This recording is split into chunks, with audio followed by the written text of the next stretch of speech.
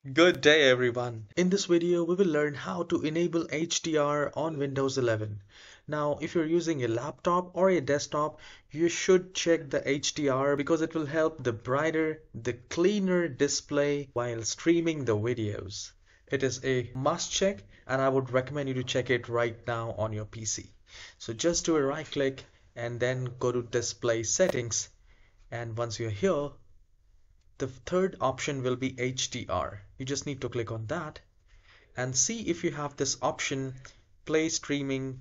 I can see play streaming HDR videos supported. Use HDR not supported.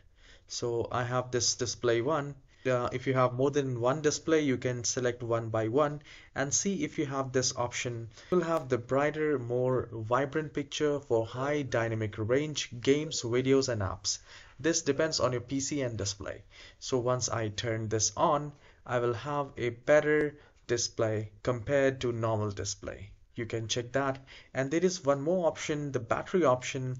See if you have this option, and you can try optimize for image quality if you want to have it. And this is how you can check. Let me know in the comment section if you have done it and if you have the supported HDR. I hope you have enjoyed this very short video. Please hit the like and subscribe. I'll see you in the next tutorial. Have a wonderful day.